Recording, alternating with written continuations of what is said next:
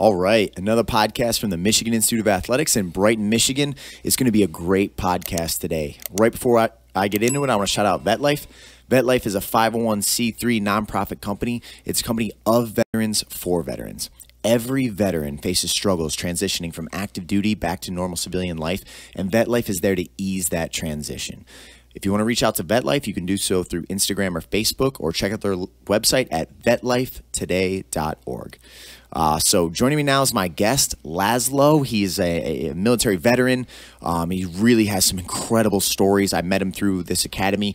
He brought in a dog who is also a military veteran named Emperor, which I'm sure you're going to hear a lot about today. The man's got just some incredible stories, and I'm looking forward to this podcast. And honestly, with our podcast being sponsored by VetLife, there's no better gentleman that could be sitting across from me today. So, Laszlo, for the people that don't know you, let's start to create your story from the beginning. You know, were you born and raised here in Michigan? Where'd you get your start? No, I was born and raised in Youngstown, Ohio, and was there until I left. I mean, graduated from Liberty High School. Actually went on to college to play. I got recruited to play football and wrestling, you know, and wasn't for me at the time, so I ended up in the Marine Corps. Yeah, but man, I tell you what, if you were getting recruited as to go wrestle and play football in college, you were a hell of an athlete. Well, yeah, I mean, that was my out. Like when I was growing up, you asked if I was born here because of my name. I'm first generation American. My parents were from Hungary. They were freedom fighters in the '56 revolution. So they came here when they were 17, and they raised our 5 kids. My dad's a machinist in his little shop. I grew up in that, but being a little chubby kid, growing up, and not speaking English real well, having accents, got the hell beat out of us a lot. It was a lot of, where I lived in the inner city part was very ethnic gross, so you had your little burgs everywhere. So it was, in the early 80s, late 70s, there's a lot of tension between the groups. Almost like territory wars. It's exactly what it was. Like you had this corner, you had that block was yours, you had from the Italians to the Hungarians to the Irish to the, everything. It was all broke Germans, There was a very ethnic group because of the steel mills and all the workers who came there early on. So it was really stable, built-up ethnic areas. And then you come in there, and then you have, we're living in an area that the kids are like, who's these, And you just had that thing where, I got beat up a lot for I go to school, I'm just chubby, and I was, you talk weird, and you didn't want to talk. But then when athletics came around, you hit about 9th grade, 10th grade. Best thing that ever happened to me, I went out for, basketball. Everybody wants to like basketball in high school, right? That's the sport, right? So I go out there, and I can't ever have this. This coach walks up to me, you're doing run, basket, and dribble. I couldn't dribble. I just couldn't do it. And he's, he walks up to me, son, see that door over there? You go walk over there, and you go see that Mr. Lott. He's a wrestling coach.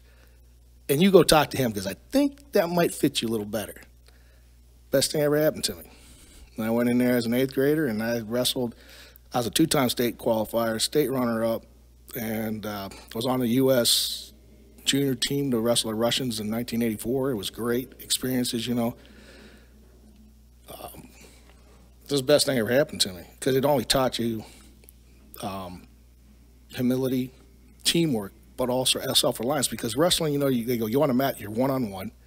It's the only place you can manhandle a human being. Well, now we got all these other fighting things, but back then that wasn't heard of. But you manhandle a human being and not get in trouble for it.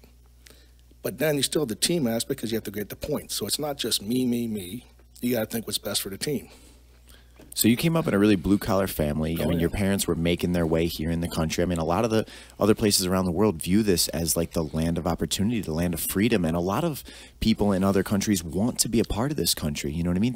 They look at this as a symbol amongst, almost like a symbol of light in a lot of dark places. I mean, there's a lot of places that the quality of life is horrific. And for as much as people might try to shit on certain things here in America, it is a land of opportunity. And you witnessed that firsthand with your family.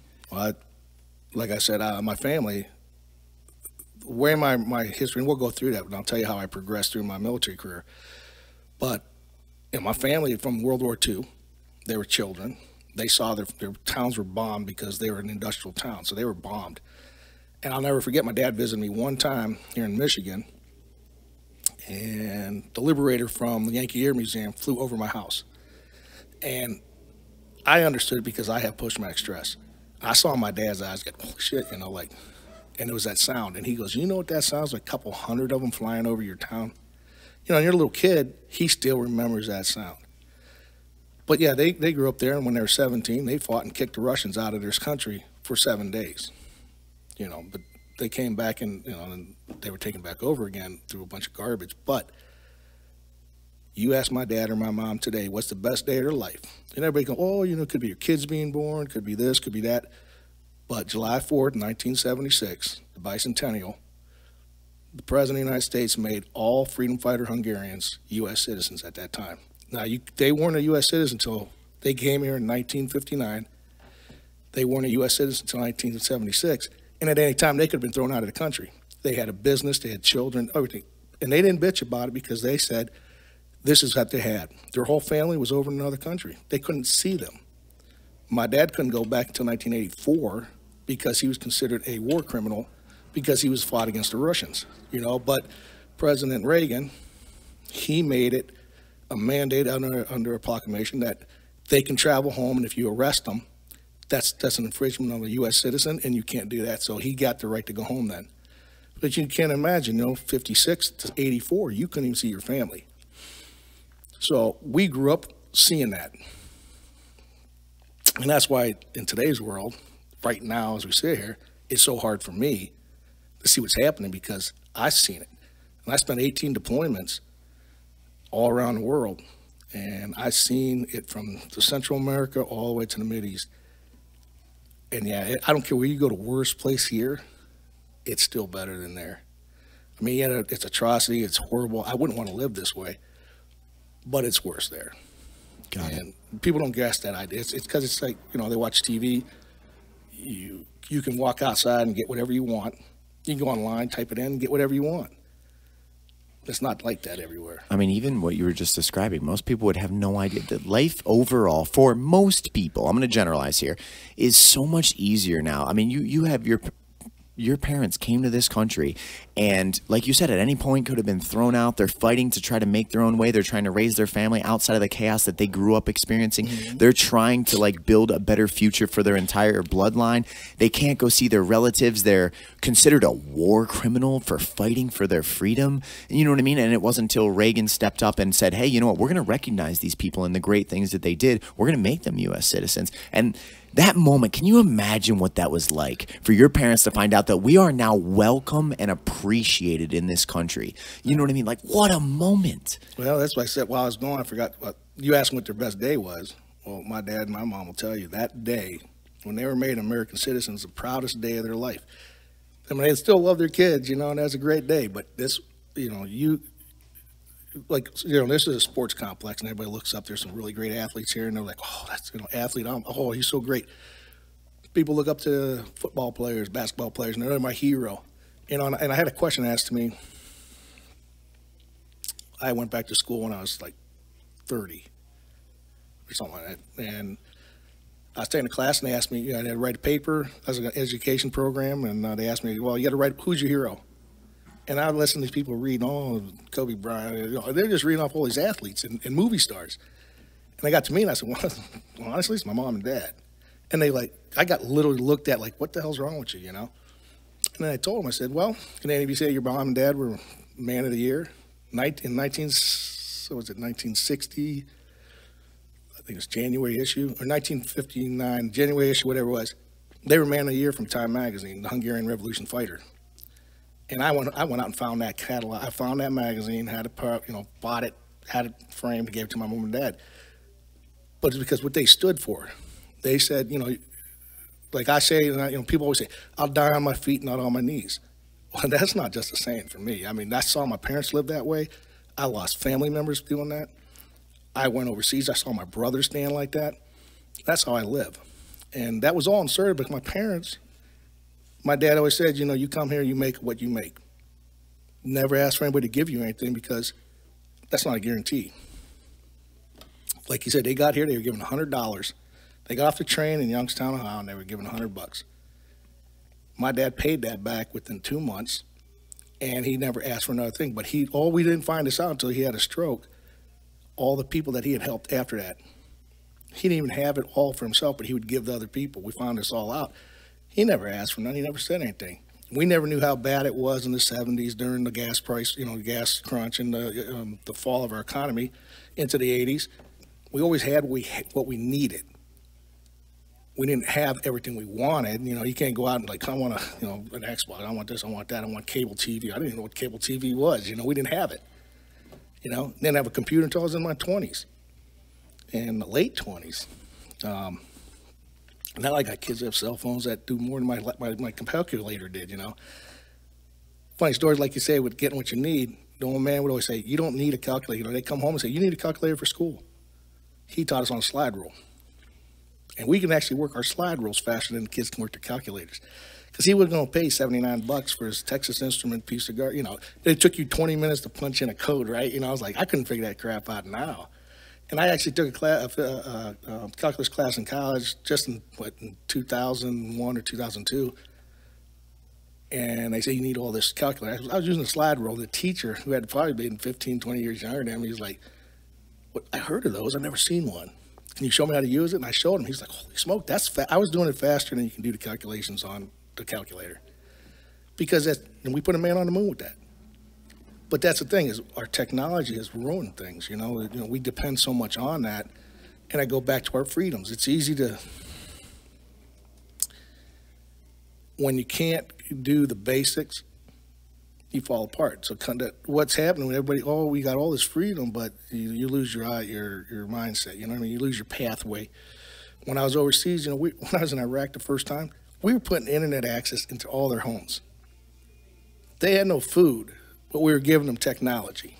They didn't have running water, but we were giving them this technology, flashing them. We're like, how the hell are they going to use that? You can't eat the damn thing, but they had them.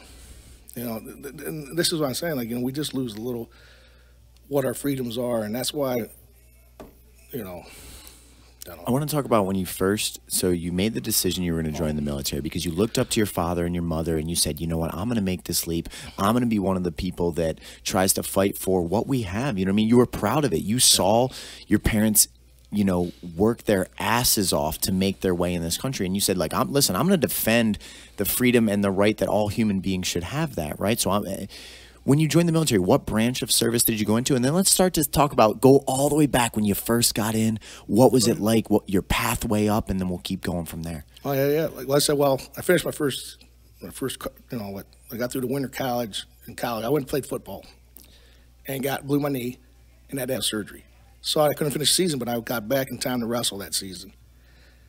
But then again, I was 18. I learned how to drink, and I was like, it was legal drinking age in Ohio. So it just wasn't working for me. I was having too good of a time. And I said, my brothers, I had a twin brother in college, a sister, and a brother in college. They didn't have the opportunity. I had some help, and I couldn't put that on my parents because I was just wasting it. So I said, I'm going to go back in the military. I wanted to be in the Marines. I joined the Marines. I walked into a recruiting office on June 17th, I think it was, of 84 or 85, and I was gone on July 1. I was reporting to the base in South Carolina. And I fit in just like a peg, it was perfect for me. The structure was great. The mission that we were learning was what I wanted, and I believed in it wholeheartedly, and I started out, it's just, like I said, I was an athlete, so I was in great shape, I thought. And you think you're great. I was wrestling. I just come off a wrestling season, and I was wrestling Greco. The Marines saw that, so they even said, you finish this up, we'll get you on a team. Maybe you can get onto a base team and then work your way up the ranks. I said, great. So I ended up in the military. I went to boot camp in Parris Island, and that was great for me.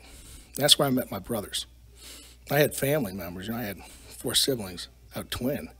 But in boot camp, in those 14 weeks, I made better friends than I've ever had in my whole life. And I'm 54 years old now. Why do you think that is? Why do you think it is that so many military people truly make these deep connections that go beyond blood and beyond these things? The way I look, the way it's for me is I never had to ask myself. The question was never there. Am I safe? Did they have their job? Are they doing it? They got my back, right? We always hear, I have a thing about my program, 12 and 6. You never had to, it was unequivocal. You didn't have to think, Are they protecting? Are they doing their job? Are they going to go, you know, are they going to screw you? You know, I don't care where you're going. Any job here, don't matter what it is. Everybody's trying to one up because I want to get that next step, that next level, you know, and you have to do whatever you have to do. There we didn't, you know, and I think that's why you build it, because you go through the same things. They shave our heads. They take all your clothes away. They take everything you have. They give you what you're going to get, and they make you all have the same exact thing. No one gets more, no one gets less. So you learn that we're all the same. And again, I told you, I grew up in an ethnic neighborhood, in an ethnic area where... Yeah, your differences were pointed out, man, and held against you. And all of a sudden, you weren't allowed to fit in with certain groups of people because you're not like them. Now, all of a sudden, you have people that are showing you that, like, we're all human beings, and you're all in the same thing. You know, I grew in the city, so I was exposed. You know, we were exposed to different nationalities, different races. We had guys coming in from the South. You know, they never met, you know, a Northerner or a Union. You know, and some never even met a black person in their life, or some never met a Jewish person or anything, because they were so segregated in their lifetime. And then you get here, and you know, you're thinking, I'm better than them. And here, no one's better. It's either light green, dark green, and any shade in between. But that's what it is.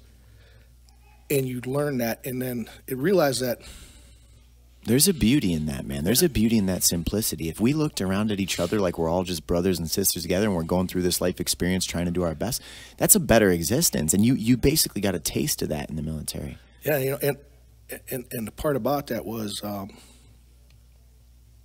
would say my best friend, that is Martin. He came about, he was from Birmingham, Alabama, or right outside of Birmingham, Alabama, and he was redneck as redneck can come, right? And, you know, we'd have our talks, and we were like, God, you know, this is where I grew up, and we just started talking, and our realities that we experienced were so polar different. But then we started talking, that became our conversation, that became our friendship. And then we worked together, like I made a guide position, which was the highest you can get in a boot camp position. And then he was our scribe, which is like the second highest. So he does all the recording for the boot, you know, for everything during boot camp. And usually you don't carry it all the way through. Both of us, I carried that from the second weekend. We carried it all the way through graduation. We were honor graduates, and, you know, and then we ended up going to ITS schools together, infantry training, and we just formed a bond. And we left it. We parted for a while, but every time we ran into somebody from that, we had 72 guys in our platoon when we graduated. You ran into almost all of them at one point or another during that first 2 years we were out, because we all ended up in the same bases. And that brother, as soon as you saw him, that brother who was there, 40 years later, you know, 35 years later, we still see each other, we talk, and it's like it was next day, you know what I mean?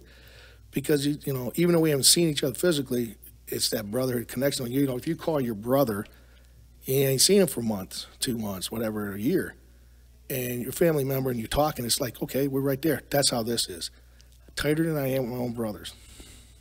Man, there could be something to be learned from that in society. Can you imagine if that was just our family structures, if people had each other's backs like that, and you know that at any moment, any of your family members, they know they're a part of, you know, the same legacy, that they had your back like that. I mean, there's a beauty in that, man. Because, like, when I grew up, I had a really close family on my mother's side, and they were always together. They were always, like, bringing joy to each other's lives. They were just always there for one another. And we don't have that anymore.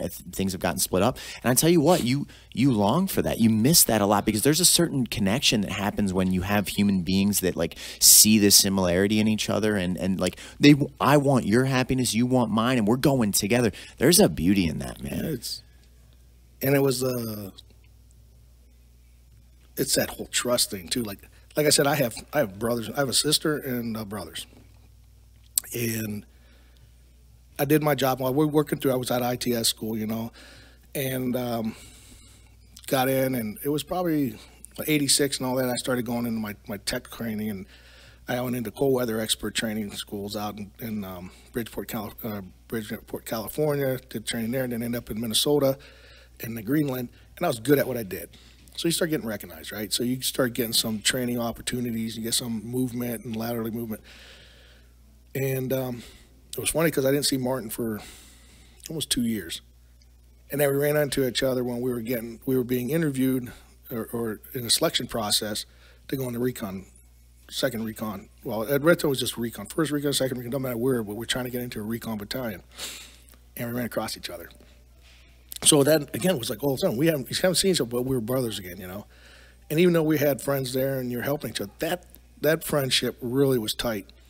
But we always helped each other. I mean, we had problems with great, we were learning to run. The first time I did my run, pull-ups, push-ups, all the nomenclature, all the batteries of testing, great. But then you had that 10-mile run, and you had to do it in a certain time limit, but you're in full gear. And I missed it by like 40 seconds or something like that, in between 35, 40 seconds, and I was sick. And then the next one, you had 6 weeks train, don't pass it, you don't go. That's it. That's your choice. So you can either hold off and hope to get into a new rotation or do the 6-week rotation. So I tried for that. But then I had those like Martin, he hung out. He passed it. And he's like, I'm staying here. I'll help. I'll train you. I'll stay every night with you. We worked on. And it was great because, we got through the testing again, got to the run. And I'm not saying, it was a miracle and I did, but I only passed it by less than 50 seconds, but not a lot of leeway. But I picked up that 40. I didn't make it because I had him to help me, overcome some of that doubt that I had, and you do have some doubts when you fail, even though you're still part of this group that, you're doing better than most. I felt like I was a failure, and he helped me get back through that, and then it started growing. And we did get into a recon platoon, and we went to our trainings there, and that's where I excelled. Because now, the Marines were great, but I didn't have time I didn't like the political part of it. And there was a lot of that. When you're in a regular battalion and a regular training groups, there's a lot of that, There's some elitism. I'm not going to say it's all brother, because there's elitism too. You get that, but it's society, so you do have that. But that's on a very small, minuscule part of it, because most of the time you got the brotherhood, the camaraderie is fantastic. And I mean, you witnessed your father and mother being freedom fighters. So at the end of the day, you're not trying to be this starter level. You're trying to climb through the ranks and really excel to that stature. So now you made recon. And you got to realize at that time, we're talking 1987, 88. This year I was born. And I was at the height. This was like, we were really big, in the communist movement was really growing around the world. And I hate him.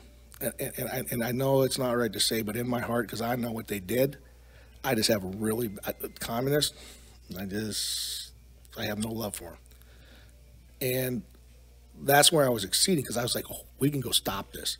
The push was going to Central America, right? To go down there to help these people, to stop this inflation of the communist socialist rule that was coming from Russia, but it was coming from every angle down there.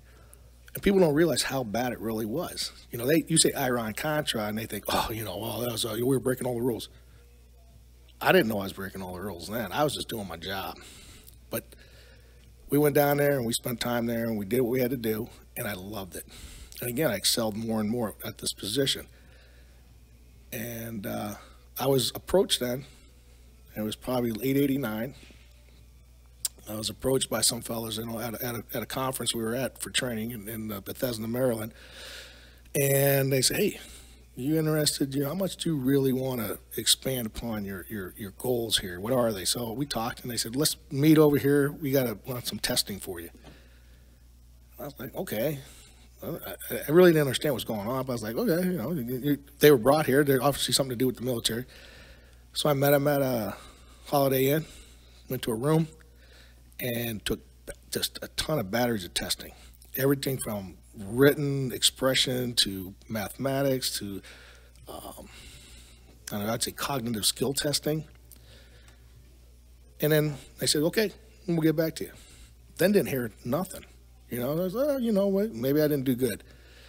Then the invasion, Iraq war starts. And we went there. And, I spent a month there, and people say, it was nothing, and then you're looking at the wrong books or something, because it was a whole lot worse than anybody was telling it. They're on the news here, we're like, we just got in and it was over. No, I mean, that was the first time we gave us anthrax, anti-anthrax pills, They didn't even know if they work, and now they just made us take it.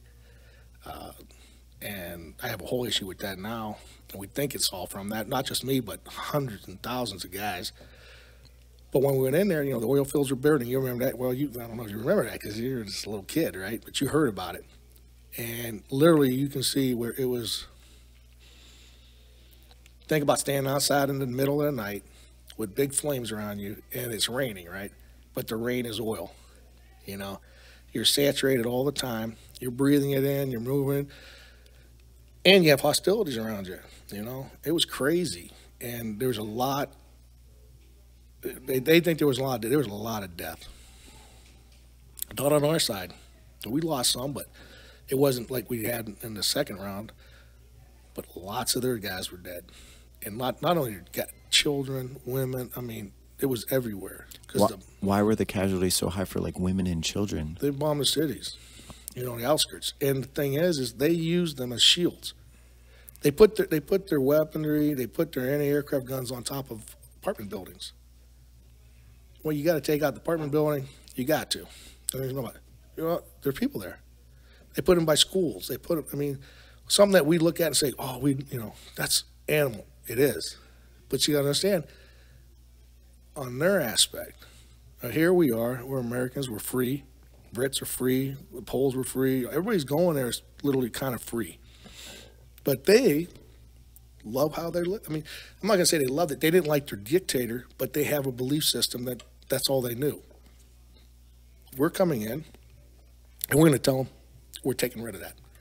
Lots of them they didn't want us to take their religion, but they wanted to get away from the power. Again, power, absolute power is absolute corruption. That's what it leads to. Doesn't matter where it's at, business, home, life, friends, whatever, whoever's the big guy in the building, will abuse it eventually. That's what happened there. I mean, can you imagine you're walking down the street, who says, I want that girl. They pull, they grab her, beat the hell out of the guy he's with or whoever she's with, take her away, and he has his way with her. She either lives, she dies, doesn't matter. He don't care. It's a toy. That's how they lived. You witnessed things like that. It's hard to even hear that. We heard that firsthand because the folks, when we got there, when we went there in the very first invasion, we didn't go to Baghdad, but we were in there and we talked to the people. We should have went. Norman Schwarzkopf said, let's go to Baghdad. Let's shut it down. The people wanted us. The Kurds wanted us to help them. You know, because they were being persecuted. But, yeah, this is the stories that we're talking to these people that we're interviewing, and they're telling us all this. And we're like, you know, I'm sitting there going, how the hell can this even go? And then the war's over, right? And we give it back to them. We pull out. That's what we thought. Remember those guys who pulled me into that room? That's where they came and started talking more. They said, how much do you really want to stop this type of stuff? Communism, what do you want to call it? Communism, socialism, fascism, totalitarianship, whatever you want to call it, what's happening that's not free. And I was like, hell yeah, I'm all about it. Because you're going to say we're a little brainwashed too, you know what I mean? They teach us. You know, bullets will bounce off you. You can do whatever you can do. You're a Marine. So I said, yeah, I'll do it. So next thing I know, I started getting some great training. Then 93 comes around. You know, we were in Iraq, right? I got sent back to Iraq, but not as we weren't invading it, but we were there helping. We came from all over the world. They got guys from everywhere. And we were working with Kurds then to build a force to take over Saddam Hussein. And backing was coming from our government. I spent a year and a half there training with troops, infiltrating, getting guys to actually turn against their people, against their leader. They say, we want to make it better, a coup attempt, right? Then 2 nights before it's going to kick off, then now they're counting on us for advising, air support, artillery. And we get the call saying, we're not doing it. But we're talking like 1,500 officers, count tens of thousands of troops, especially tank battalions and infantry, are going to turn, expecting us to be there. Well, 2 nights, we didn't have enough time to get the word out to anybody. And we left them high and dry. And literally they were decimated. And that's why, how do you look back and understand something like that? Like, that's why I'm in therapy, you know? Because you got to know all these people. You thought you were fighting for a cause. You thought there was this benevolent attempt. And then basically you just, like you said, left them out to dry. That is a crazy thing. Like, I couldn't imagine getting to know people and we're training together and we have a plan to try to stop this bad thing from taking place. And then where does the order come down from that decides, hey, you know what? Forget all those people that you just got to know. Forget the cause that we just put you on. You're coming out of that situation and whatever happens to them happens. Where does that come from, Laszlo? Again, the only way I can look at it, that's greed. And again, instead of taking them out, they said, well, you know what? We got to leave him there because the ramifications, his position of power, they're able to abuse it and use it more than who would come to power. They just didn't think about it. And you can know, and I never thought about it when I was in war college and learned to be for NCO school, go back to the invasion of the Bay of Pigs in the 1960s. I think it was 68, 60, whatever it was. They told the Cubans, uprise against Castro, we're going to be there for you, we're going to pull our troops in there. And again, at the last moment, they pulled the Americans out, and they were all slaughtered. The reason being, why did Castro stay in power for so long is because he was the lesser of two evils that they can put there, because who knew who they're going to put in charge there? Again, and this is what happened in Iraq. And then, Saddam, he played their game, and it's the same thing. During the 80s and up until the 90s, into the 90s, that one bad man, Osama bin Laden, remember him? He was training right here in the United States. His men were here. We had trained them all through the 80s to fight off the Russians in their country. So then, because I have a hard time grasping a lot of things that take place, what would make him turn and have a plot to try to, absolutely shatter America with the 9/11 events? How does that take place when at one point in time he's training here in America, we're assisting him, we obviously have endless intel on him, you would know him very deeply, you would know his family connections, where he resides, we would have all the information on this man, and yet somehow September 11th 2001 that takes place. How does that happen? My personal feelings on it, because again, I worked in this world. At any time, do I think that he was pro-American? No, he was pro his establishment, his way of life, his Muslim belief system, his idea of having their world the way they want their world. You can't argue with that. That's what we want. That's his idea. Well, when he was fighting the Russians, he's getting help. Well, I'll take the help. You can't blame him for that. He was given some of the best training, equipment, everything. And he used it. It didn't mean he changed he more or less said, you know what, I have to eat for the better of two evils. I have to do this so I can get this to get rid of them. And then they beat them. They beat the Russians out of their country. Hell, they beat the Romans down. They beat every attempt that came into their country in Afghanistan. They beat them out of their world every time. And now he's saying, okay, we got all this help. The Russians are gone. And then the Eastern ideas and all that, and the Western ideas started to flood their economy. They flooded their world.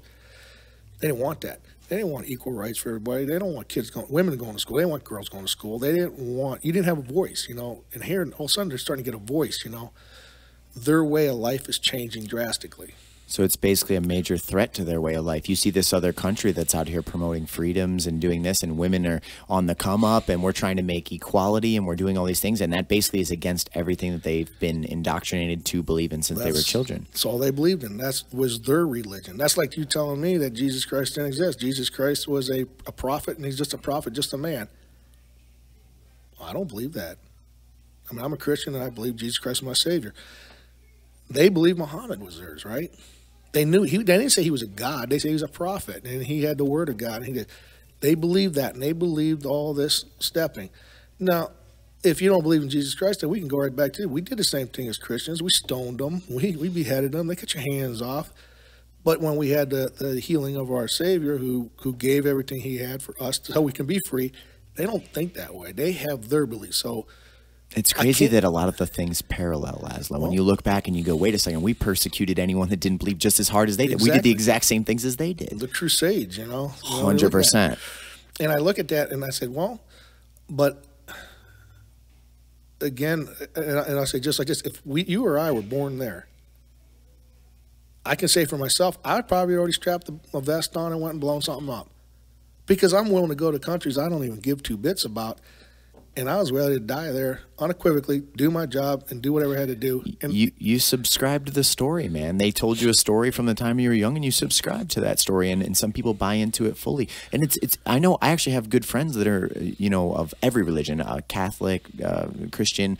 I have friends that are Muslim and many other things. And here in this country, they don't live by a lot of these ideologies anymore. So it really seems like your area of influence, the environment that you grow up in and stuff, brainwashes a lot of people versus like, I love that when you earlier in your story, you talked about like when you got all the bullshit out of the way, the background, religion, social status, color, you realize you're just people. Yep.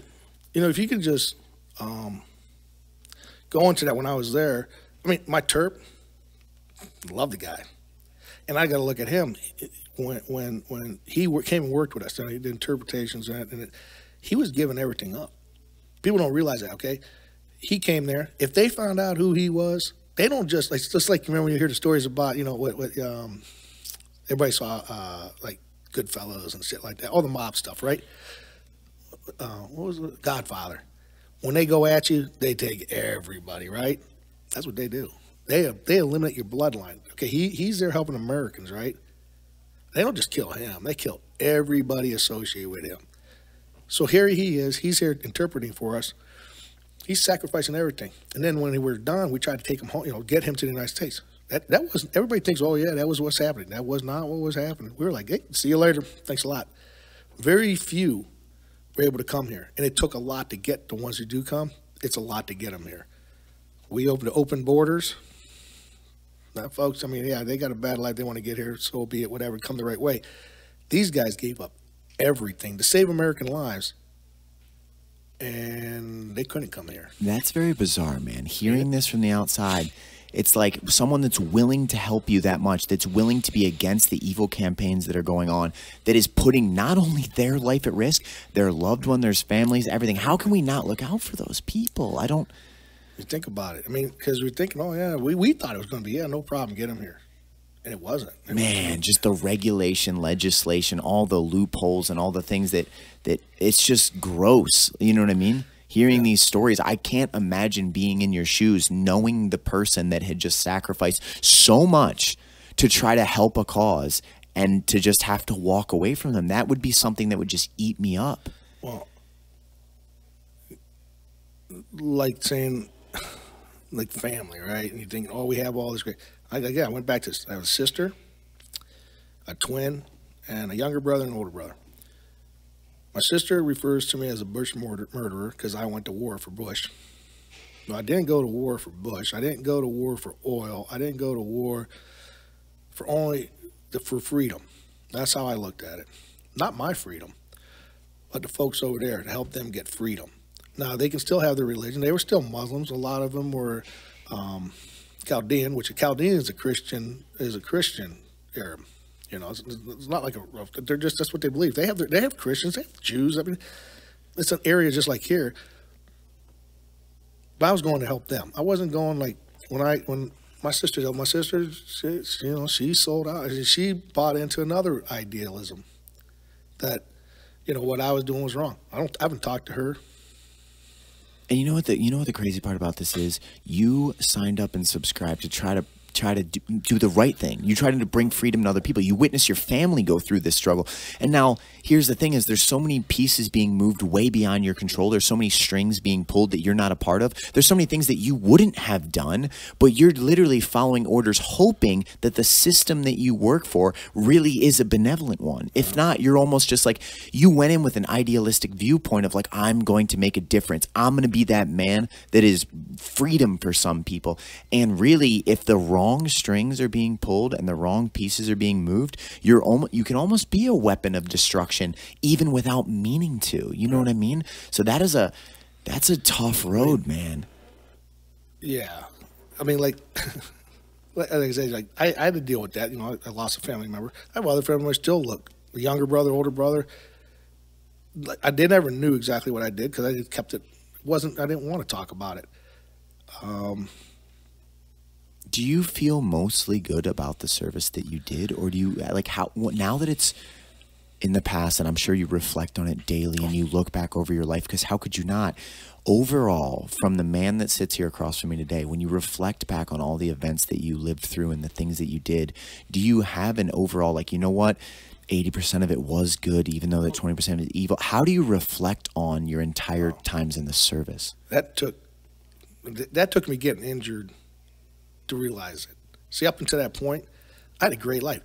You know, like I said, I got recruited. Well, what I was being recruited for is I left the Marine Corps, but I didn't leave the Marine Corps. I went to a group, a society run by the government. The guys that we talked to, yeah, they were CIA, all right? But we weren't CIA. We were just a group, and there was hundreds of us. And I loved it. I mean, we had training, we had everything, all the toys, everything. We were doing, and then we thought we're doing good, you know? Then in 2012, I'm home. I always got to work. I got to work, do what I love to do. Summertime comes. I was a teacher, right? Summertime comes, I was gone. I didn't want to go. I didn't go. I wanted to go. I was out. You know, and I went to work for 3 months. And again, there it is. I'm gone for 6-8 months, and then I go see my brothers again, and they're coming from other places too. And it's like, well, we never left, you know. And then here we are thinking we're doing good. And that's why I became a teacher. So I was working with kids to help them learn so they can have a better deal. And I was an industrial ed teacher. I was a CTI teacher, career tech ed, right? I taught machining, CAD, all that. And that's what I thought. I'm doing good, coaching, coach wrestling, coach football. And I was giving kids a better idea. You know, kids who had bad, you know, and I was in an affluent area. I started out in Detroit. I went to Fowler, I went to Howe. And all of them are pretty, you know, except for, even in, I taught at John F. Kennedy High School in Ferndale. Bad area, but still good kids, right? Tough, but we helped them. We thought we were giving good. Went to Fowler, good, stable area, right? Economic-wise, it's not the greatest, but go to Howe, got a lot of kids. But you know what? A lot of kids were hurting there. And a lot of those kids are the ones I was getting into my classroom. So that helped me, right? And then I'd leave, and I'd see all this garbage, and I'd come home, and I felt better because, look, I'm here. And I told my students, I said, look how bad it is, you know, but it's not that bad, you know? And then I got hurt. I was out for a ride. I was training, get ready to go back. It was May. It was Mother's Day in 2012, and I got hit by a truck on a motorcycle. Besides all the broken bones and everything, I had a brain injury that, you know, I passed away on the road, and I came back. And this is where the change happened. Because I kept asking, where's the lady at? The one who was talking to me. And they're like, what lady? I said, the lady, the brunette, the lady. She was here, you know. There's no lady. You know, when they say you died and people say, I saw a light and it was all calm and peaceful and blah, blah, blah. Yeah, well, I didn't see no light.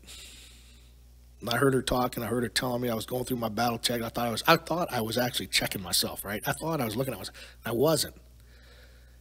And I was talking to this lady, and she kept calming me down and telling me that's the only thing I saw, darkness in her. No light, and I was in tons of pain. And then all of a sudden, you know, it's light. I'm laying on a road. They got all my shit cut off of me.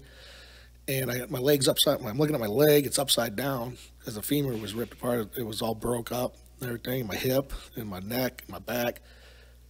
And I was like, what the hell? And they said, oh, he's back, you know. And they stabilized me. They got me to the hospital.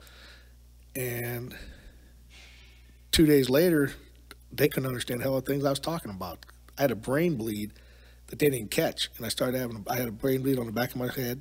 You know, and then I started doing all kinds of issues. And I ended up pretty bad. Couldn't speak right.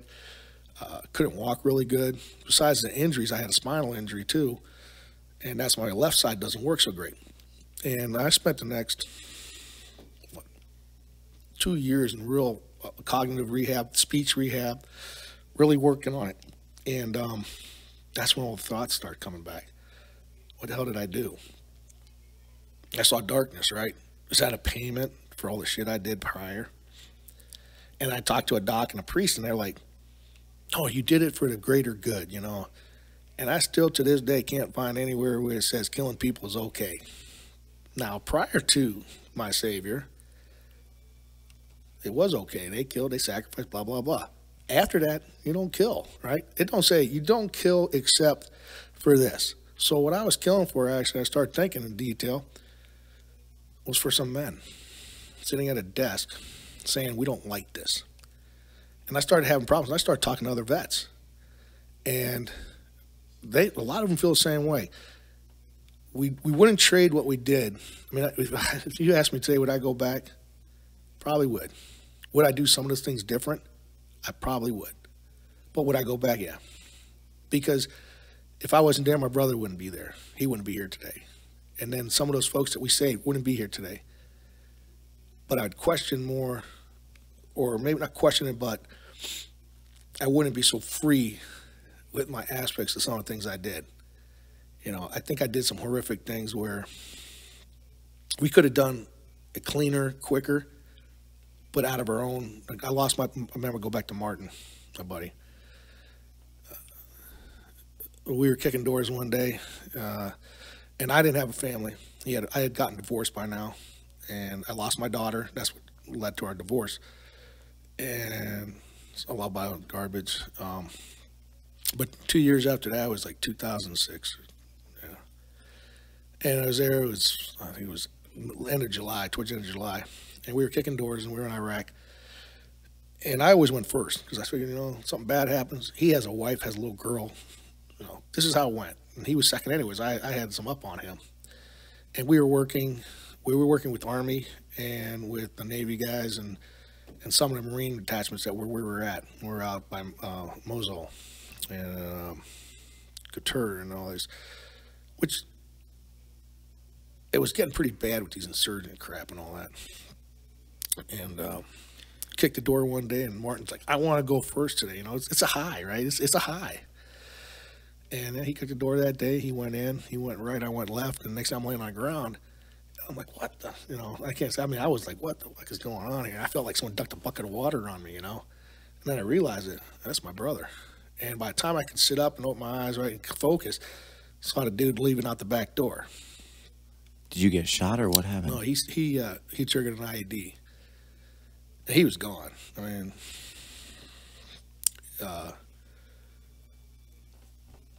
but at that moment, I wasn't sad. I don't think I cried until, not until 2015 during a session with a doc, right? That's when I had tears. I didn't cry, but I had tears, you know. But at that moment, hatred built so strong in me towards all these people. And that's where I can go back. I would do things different. But up to all that after, I mean, I still would do it, but I think I would try to curtail that hate that I had. Because during that period of hate, you know, we unleashed what we would call the sword of Gideon. You know, we would wipe shit out. And we didn't care, you know, which now I'm dealing with, you know. And I got to say, you know, the last 4 years of therapy has helped a ton. That's why, you know, will lead to that, you know, and that's, but yeah, you know. As someone I've never done military service, and when you say like kicking doors, so you're out there, like, what are you searching for? What is the reason? Because like, imagine if let's say that tomorrow an invasion happens in this country where a communist China is trying to take over America. Someone kicks your door, like, you're going to fight back. Mm-hmm. You're going to do everything you can to not allow this. And even if, let's say they're saying over their media and all their people, like, hey, this is for the good of the world, we're going to do that, we would fight back, right? Right. So when you're over there and you're like kicking doors and stuff, what is the purpose behind it? What are you looking for? What are you searching for? What happens if you find people in the home? Like, what, as a civilian on the outside, what is the purpose? That time, what our purpose is all military-aged fighters were males should have been gone, not there. Actually, no one should have been there. You know, they were supposed to have been cleaned. So when we were going in, because we were going in to use it for overwatching, you know, be able to set up positions to help protect as the guys were cleaning rooms in front of us or aside of us. And, you know, we'd look for weapons, we'd look for information, computers, anything that we can find, anything that can be used, we would look and see if it was there. If people were there and they took off, you know, can we find anything that they were using? We could look for ammunition, weapons, whatever. But our main objective was clear the house, get to the top, and make sure the fellas who are moving around are safe. You know, we're looking for threats.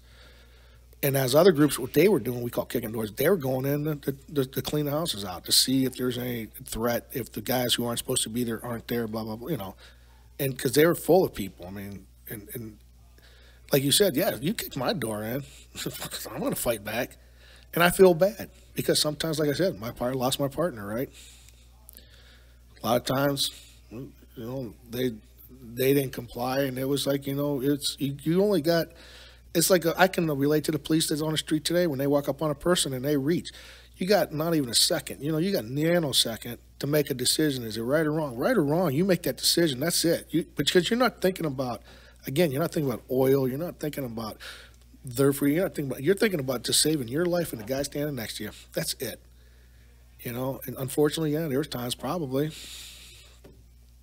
you know, innocent people were put in a bad situation, used as fodder by the bad people, and you know, yeah, I would again, death. You know, death was upon a lot of people there, and that's what I don't want here. You know, and then I can relate to, you know, because you know they're not third. I mean, we're in cities. You know, they might not be as pretty as ours. They're still cities, you know, people are living. That's what I'm picturing. I'm picturing literally it's just someone's home, like you're born and raised there, and now a military force kicks open your door, and you're a little kid witnessing your dad get taken away, or you're let's say you're the father, and someone just busts down the door with your family. Like, it's just such a chaotic. There's no good in that situation. No. And they're saying, well, they shouldn't have been there, and they should have left, and blah blah blah. But wait a minute. No, you're gonna tell me to give my house up? You're gonna tell me to walk away from everything? That's what I'm thinking, man. Like, how you tell me, hey, get out of this place? What? That's my home. This is where my family's born and raised. You know. Yeah. And I can see them fighting back, because I would too. I think if you just put it to just a blame thing, you know, don't even ask the question. Just, you know, it's the guy who says, "Oh no, that's wrong." Don't, you know? You just wait till he's sitting at home. You kick his door in. You know, they say, "Oh, it's fine to kill him." You know, kick your door and see how you act. You ain't gonna, if you sit there and don't do anything, I just can't. You know, there's something wrong with you. You know, and I empathize with those people, but then I went right back to, it's either them, you. And that's you hit on a really great point. That is the same exact thing that police have to deal with. I just saw a shooting on YouTube the other day where a guy was these two officers asked this man to get out of a car for, like, I'm not exaggerating, probably 10 minutes, and then it kept getting more escalated, more. I mean, the guy tried everything in his power to talk this guy, like, just get out of the vehicle, man. Just get out of the vehicle. They had already pulled up that the guy was wanted, but they were like, and then it got worse. They finally ripped this guy out of the vehicle. Turns out he has a gun hidden in his lap, pulls it out. I mean, shoots the one cop right on the spot, and then you hear the other cop instantly just like, what the, and bam, shot in the face. It was over so unbelievably fast that, like, how could you not carry a level of paranoia every single moment? That, like, that one time where you're just trying to pull somebody over because they're speeding in a kid zone, and you're like, you know what, man, hey, step out of the vehicle real quick. That could be the last moment of your life. How could you not carry an extreme level of paranoia? And when it becomes that me or them, you're going to have to make decisions that if you reflect back later, you might think, oh man, I shouldn't have done this or I shouldn't have done that. But in the moment, you can't have that thought. You have that thought and the guy did pull a weapon on you, it's game over. Yeah. One of the hard parts is too, when we were traveling throughout Afghanistan, you know, in the hamlets or the villas or going into the cities, the kids, they throw rocks at you. And I'm not talking a little rock. We're talking baseball-sized rocks and shit. They throw it at the vehicles, throw it at guys, and guys would get hit, you know. But every now and again, they might throw a grenade. You know, you don't know. So, you know, you're not going to shoot little kids, right? You put out with pop flares, you know, you shoot these little pop flares at them, scare them. Pretty soon they know they ain't going to hurt us. So now your enemy start using those kids. See, they're you can have a lot of influence over the kids, you know. And these are the bad people. They're not going to hurt you. If you throw this grenade, you're helping us. Right, you know, and shit like that happens. So then you got guys that are, you know, they see it happen. So now kids are doing shit. You know, now you got to tell this, you know, you got to tell a 19-year-old kid, 20-year-old kid who just, you know, earlier heard the stories or seen it really happen. Now, how are you going to control that? How are you going to react? You know, you see the kid winding up and, you know, again, you have that. They say, well, you can't shoot. You got to have this. You got to have that. But how do you really disseminate about that? Because you're trying to save your own ass, you know. And a lot of that, those questions are hitting these young kids because, you know, this is a war of young. You know, I was considered an old man in my 30s and 40s there. I was an old man, you know. And most of the kids I saw that were coming in, you know, they were in the 20s, some younger, but a lot just in their 20, 22 years. That's where they were at, you know. here and there with the NGs coming in or the reservists, you had older guys in there because they were getting called up. But the average force was young, and you're putting that kind of, you're putting this do it or die. You know what I mean? But life or death decision. You're putting all these restrictions on it too. Now when I was there in the beginning, it didn't matter. They had a weapon, they didn't have a weapon. It don't matter if they were there when they're supposed to be there. You shot them. Now it's like variable cost. Do they have a weapon? Are they a direct threat to you? Are they firing at you? They were shitty shots, They would shoot, and you may be shooting, something over your head or way below you or way off to the right. But they're shooting at you. They just ain't good. That's not considered a threat because they're not getting close to you, right? So you can't shoot them. What about when the next bullet hits you in the head? Exactly. But see, it's not a viable threat unless they're being accurate fire on you. And not only you have to have a witness for it, right? That's where it's at. People don't know that. Go look it up. Look what the REs, man, rules of engagement are. They are really, really strict. I can tell you a story about a group of Marines. They were, like publicists. I don't know how you put it, but what do you call it? When they not publicists, but they go out and they try to work with the people, to show them the good part. It's like public relations. That's it. They're a public relations group, and they had ANs with them, Afghan nationals. And I can't believe they did this, but they sent this group of guys into a valley. The city was in a valley. They sent them in there. They're going to talk to these elders. They're going to work this out, blah, blah, blah. So they're getting in there, and they get ambushed, right? They're getting slaughtered. And this is where it'll drive you insane. They're calling for help, air support. Well, the grid they're in, they couldn't find the guys in charge of the air support, right? So the officer, because these officers, and this is about rank, this is where the political crap comes in, right? If you're an officer and you don't get a command during a war, if you don't get a command of a combat group, you're pretty much not going to get any more promotions, right? So they're getting these guys, and they didn't give a shit where they were coming from. They put these officers in charge of these grids. And they had shit stacked up forever, but they couldn't let them in because they couldn't get the guys in charge to give them the okay to do it. And guys were getting killed. Marines got killed. A lot of ANs got killed. And finally they got it opened up, But you got pilots that were like, fuck it, I'm going. And they got in trouble because they went in and saved lives, but they got in trouble, So you did 17 tours, you said? 18. I traveled 18 between Central America, Iraq, Iran, and Bosnia. Man, that's incredible. What was the highest position? Like, I don't know if you had an official title or what your group was, when you climbed up in the military, what was like the highest? I was a staff sergeant when I left. And I guess I got paid at the rank of a staff or a gunnery sergeant. If you look at the money-wise, but we didn't hold titles in our. But you were a specialized group, right? The group,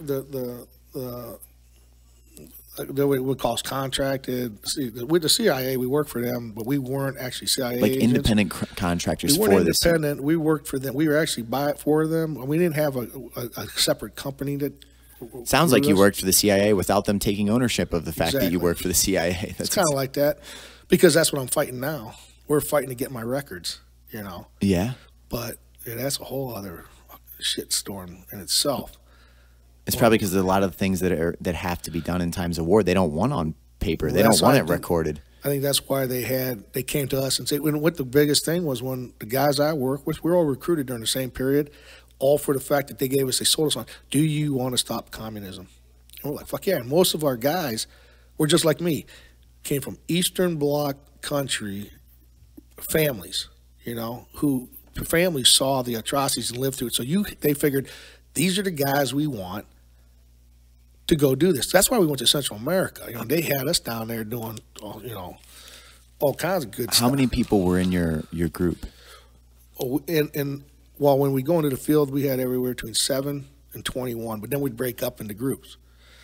But we didn't go out we weren't like crazy, 2 guys in a group going. No, we always had at least 7. We had an air TAC with us and all that, who would call in airstrikes, or who could JTAC. And we had an Air Force guy always, and those were he wasn't in the air. He was in the Air Force, but he was working with us.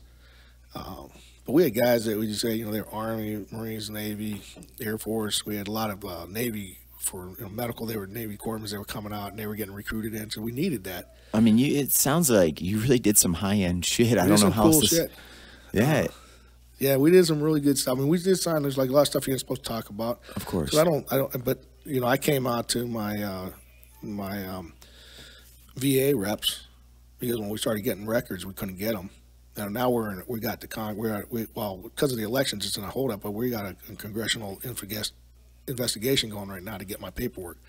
But yeah, I mean, we did. I mean, I'm not going to bid. I mean, did I do some cool shit that I really got off on? Hell, it was the greatest high. You know, I don't ever took a drug. That was probably the best drug you can get. When you get that high, that adrenaline rush you get when you're doing something, you know. I mean, you lived a real life kids nowadays play Call of Duty all the time. Yeah, you did a real life version of Call of Duty. Yeah, this is kind of funny because we were there when I was in Iraq, and we have our cool down rooms wherever you want to call a place. And they'd have that goddamn, they'd have those games there. You know, I never had an Xbox. The best I ever got was Atari, you know. And now, you know, it was Pong and like Asteroids and stuff like that. That now I see these, I can't play those games, you know. I watch them and I'm like, holy shit, that thing is so real. And then I find out these guys, I had a group of buddies that they were through the internet, right? And they were beating the shit out of all these kids all over the country. Because they were doing, you know, you can play it online, I guess. And they had their group. And it's so realistic that they were using their tactics. And they were wiping dudes out. And I guess they were just, every day they were in there. It was kind of funny to watch. There's a game that I've been playing. I just started recently. It's called Warzone, where literally you drop into an area, you jump out of an airplane, you drop in an area, and a squad of 4 people all work together. So you're talking to them on comms. You're clearing rooms. You're checking areas. You're throwing grenades in spot. It's pretty weird, man. So if you had a military-style intelligence on how to go through areas, you would do extremely well. That's what they did. And we're like, you guys don't get enough of this shit. But, you know, they do use that. A lot of those games, you know, we're talking to one guy, and he said a lot of those games came through training that they used, you know, in the service, you know, for visual training or whatever you want to call it. I never did that. It makes perfect sense, though. Like, I remember when I went through driver's ed, at one point they put this video on and you were on a computer and, like, things would jump out and you had to react. So it basically gets to simulate the environment without actually having the repercussions of you know, crashing into someone. When we would do kill houses, the same thing, but they were like pop-ups, you know. And they would pop up either a bad guy and a good guy or whatever. And then you'd have to shoot and that's where you had to make those decisions. Split-second decision. But the problem is, now you got a guy bump up with a gun, right? And we shoot him, boom. That's the right thing to do. But when you're in the field, sometimes that's not the right thing to do. Because you know what, that guy popping up that gun may not be a bad guy. He's just surprised at the fact that you just bust in, he's got a gun, and then you bang. Yeah. It's a split-second decision. So, you know, they trained us. They train you. You know, and, yeah, you know, it's like playing football. You know, you train all the time and don't get to play the game. It becomes like, shit, you know. So it was kind of a high and a kind of a you know, I'm not going to say we wish for war because I think that's our biggest enemy for ourselves. We don't want it.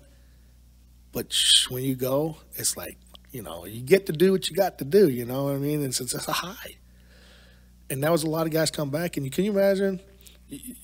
Like I would literally Thursday afternoon, I'd be in the mountains. Friday, I'd come home, come in, clean up, get everything packed. And on Monday morning, I'm back here getting ready to go teach a class, right? It literally happened. What an incredible shift of perspective. I mean, you know, but there's guys coming home after, you know, I was there maybe 2.5 months, 3 months. There's guys there a year. They come home and they're right on the street. There's no, I don't know how I did it. But I always told my students, I was like, yeah, well, you know what? I go get my aggression out for 2.5, 3 months, and then I can come back here and work with you guys, you know. And I never popped off on them. I never had issues with them. Now they won't let me teach anymore because after my head injury, my anger issues are so bad because I'll just pop. And there's no way I can ever work with kids again or anybody. Like if you know, if they push your buttons, I don't want to know what would happen. You know, that's a frightful thing. And right now, with how the world is going right now with the lockdown and all that, I'm really worried to find out what happens to a lot of our buddies, because I know where I was at. I spent 2 years in a bad place, you know, not wanting to be here no more, because I was looking at what I did, and I was just having, like you said, I was questioning it and going, how can I do that? How can I be a good person? And I got off on it, you know. And then when I was really mad with things I did, how can I justify that? And I was really eating at you, and I didn't have anybody to talk to. It was before I went and talked to somebody. And just like in July, I had a buddy of mine. He got hurt in 2006. We had exactly almost the same type of injuries. You know, the brain injuries, the same. The part of the brains that got hurt were the same parts. You know, we had the seizures, the pain, the memory issues, anger, and he was doing pretty good up until July, and he shot himself. You know, we'd always talk. You know, we were arguing. So you got problems, man? Just talk. And we did. There was times we just were down, and we had this. But then we got this lockdown. We couldn't go nowhere. You couldn't talk to nobody. You know, and everybody started pulling back. I'd hate to see. I don't think it's 22. You know, I wear this pen.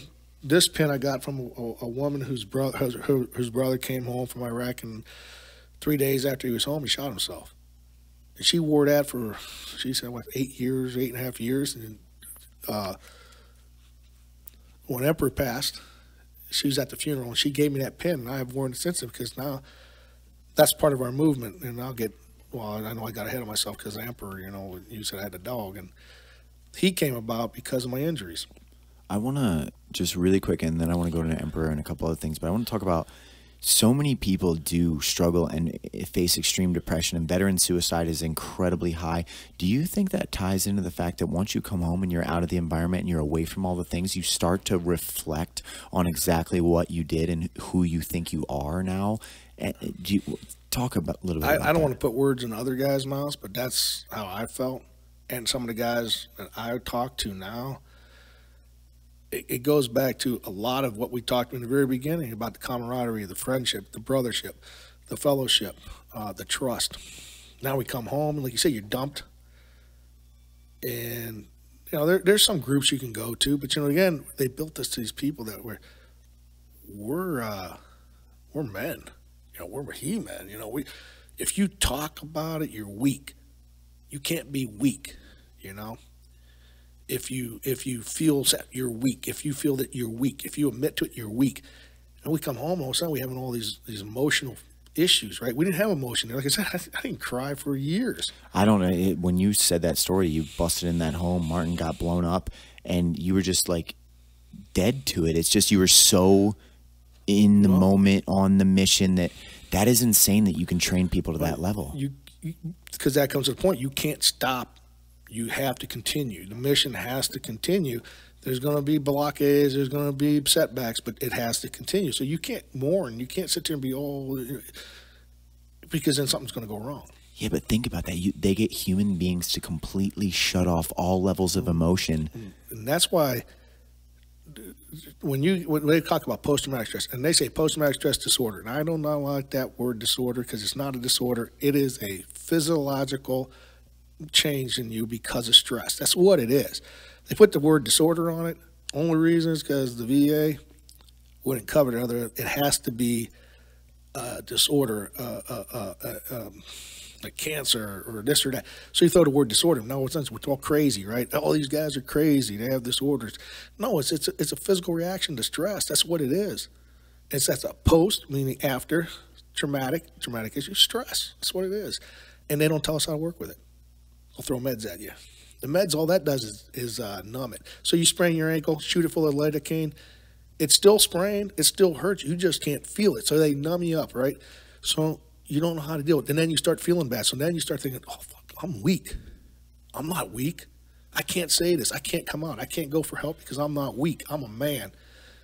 The weakness is the fact that you can't go for help. I found that out after the fact. I went into my therapist, and I sat there because they told me, you got to go talk to somebody. Because literally, I was getting out of vehicles, going 70 miles an hour, and I was climbing out of the vehicle to go after a guy who was driving alongside me, flipping us off, right? Now, I don't drive because of my seizures, right? And here I blew up. We're driving along. Guy cut us off, blow the horn. He starts flipping you off. And we're on a freeway. And I'm climbing out the door. I was going to jump on his vehicle and try to go through his window. It was just quick, though. It wasn't like I was thinking about it. All of a sudden, I was like, And my caregiver, you know about a caregiver, is a lady, and she's trying to hold my belt, right? She's freaking out. She's slowing down, but and that's just one incident, right? So you got guys all over the world, all over the country. This is what they're doing because that's your reaction. We're there. Something happens, you react to it. You can't think, you have to react. That's how it worked. Your life depended on reacting. You can't shut that off either. That's the hard part. Sure, because everybody should take the time. You can in that situation, but in normal life, you should take the time to reflect on things. Right. You should take a second to breathe and analyze the proper solution. You should do a lot of these things. And that's what the help helps you do. That's what going to talk in groups help you, right? Because now you're not alone. Because you think, and I thought it too. See, before my accident, I never knew I had an issue. I had control of my anger. I had productive. You know, I was not only was I good at my job as a military or a weapon, but then I got into the school systems and I was great at what I did. I mean, I wrote training schedules. My stuff was adapted by the state of Michigan as standards for some of the programs. I didn't have no issues. I get hit in the head. Next thing I know, I got issues now. Now I start questioning everything. I couldn't control my anger. And then I have seizures, and my whole world changed. Now I'm not this guy no more, right? I can't be left alone 24 hours a day. My caregiver was sitting outside the other side of this wall. That's pretty incredible when you think about the fact that, like, you banged your head, you had a head injury, and all of a sudden it was almost like someone pressed a reset button on you, Laszlo. You almost you started looking at things a little bit different. You had extreme emotion that you had to go through. You had to sort through thoughts. That's bizarre when you think about it that way. It was like you went from being like, I mean, I don't mean this disrespectfully, but like a drone, like that you could handle a mission, you could shut off emotion, you could get the job done, to like all of a sudden now you're thinking again. You're starting to go, wait a second, what is going on here? I told my doc, well, like you said, yeah. I mean, that was part of the problem too with having this issue coming home and not being able to work with it, because you're so used. It's easy to say, I want to go back. And I'll live with that stress of, will I make it tomorrow, will I not? It was easier to live that way than it is to come home sometimes and deal with what you have to deal here and look at people. You know, people question you in this. Divorce rates are huge. You know why? Because you don't know how to act with them. You don't know how to interact. You don't talk no more. Why? Because you don't know what to do. You don't know how to act. You explode. And it's not fair. I mean, your loved one's sitting here waiting for you. And now you come home, and now you can't even talk to them. You can't interact like you used to, you know. And you're not like, it's not like I'm sitting here going, I don't want to talk to you. No, you're a different person. You're changed. You don't know how to anymore. And not everybody. There's guys who come on, they're totally great. And that's why these other guys come on and say they can't do it. And then they feel weak. You know, there's something wrong. And then you say you got a disorder, and then they're ashamed of themselves. And it took everything. Like I said, I went in that doc and I sat there and I looked at him and I'm like, you know, I ain't talking to him. And the first one I ever went to, and this really turned me off, I was talking to him, and he's going through, and he looks at me and goes, well, tell me some stories. I'm like, and I'm sitting in my head going, fucking stories? It's just not stories, man. This was shit, you know? So I said, well, you know, these two guys, and I started telling this, I just started making up a fucked up story, you know, and it was like way off the wall. And he's like, what are you doing? I said, well, you want a story? I'll tell you a story. Do you want to know what bothers me? I'll tell you that. And I think he was just getting off. This guy's a professional, like, supposed to be like psychologist or whatever. He wasn't a psychiatrist. He was a psychologist. And I think he got off on listening to the stories, right? So I was like, fucking, I ain't going anymore. Then I found this new fella.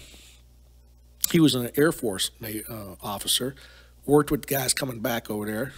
And I went to him, and again, I just sat there and stared at him. I went there 4 times, 5 times. I didn't say shit. I just listened to him and just looked at him, because I was like, what's he want, you know? And what's he going to do for me? Throw drugs at me or what?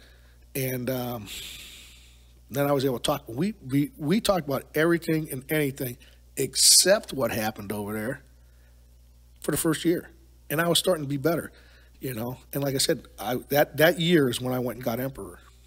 And I went and I was at a gun show. And I've been trying to get a seizure detection dog and also a companion for about 4 or 5 months. And I was on a waiting list here, because now it's like you can get a dog anywhere now.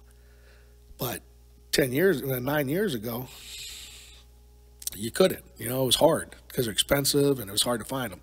well, you can find some, but they weren't trained yet. You have to go through all the crap. And I needed one that's going to help me right now. And I was at a gun show in Novi, and, talking to this fellow, I was looking at a magazine, and I saw this ad.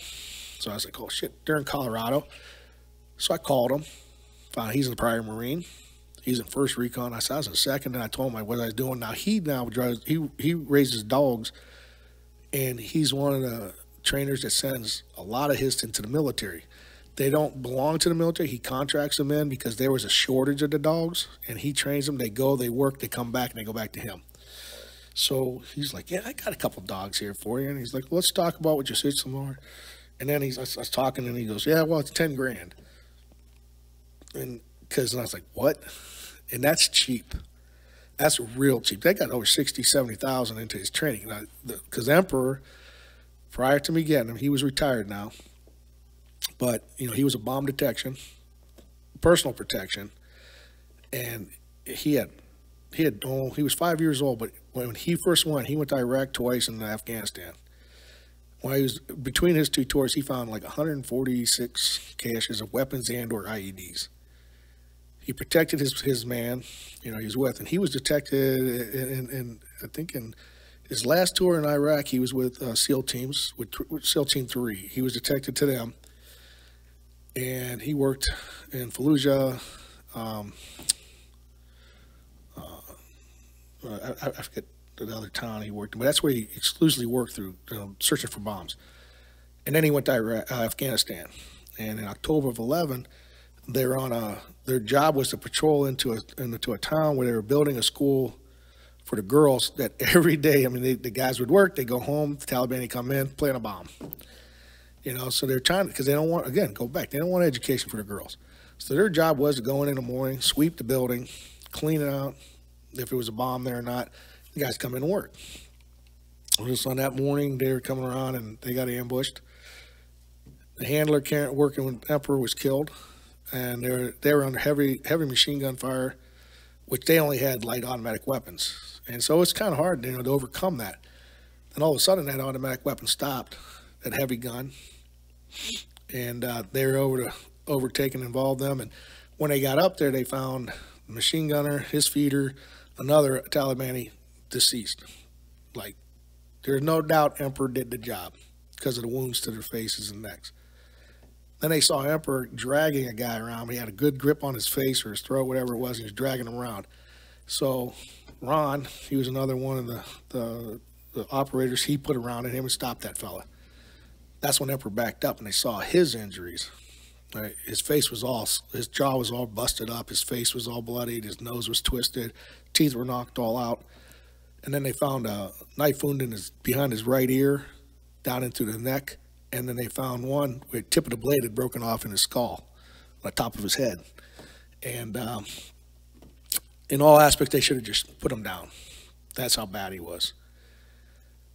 But they're like, F that. He saved those people. That's what they said. They said, he is going back. A single dog took out 4 men. 3.5. 3.5 that they could have absolutely killed the rest of the squad there. Yeah, they didn't stop that heavy gun. And why did he attack the heavy gun?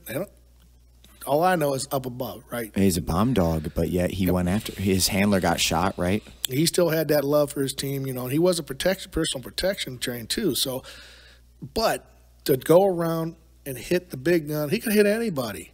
But that's the first thing that stopped, right? So he must hit them first. Then he had to be injured sometime in between there and the last guy.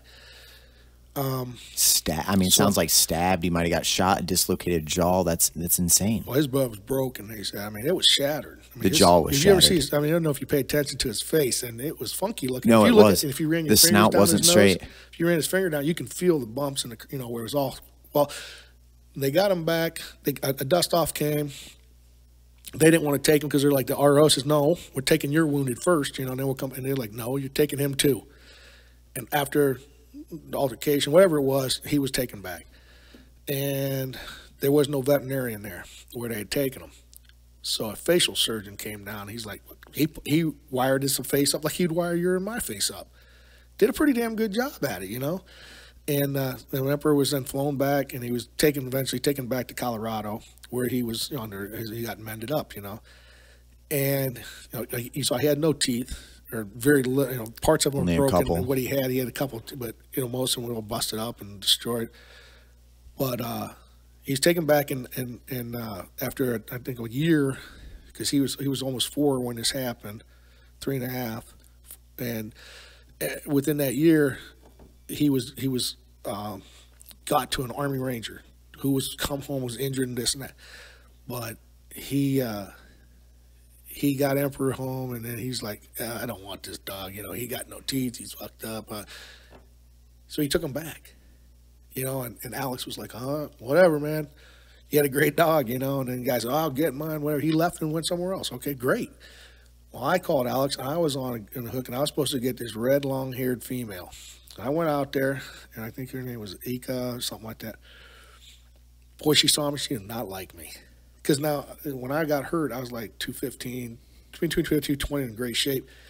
But over that 2 years, I gained. I was up almost 300 pounds because I couldn't walk, and then getting depression, drinking, eating, and then the medication that controlled the seizure also slows your metabolic rate down. So I gained a ton of weight. So here, this big fat guy, right?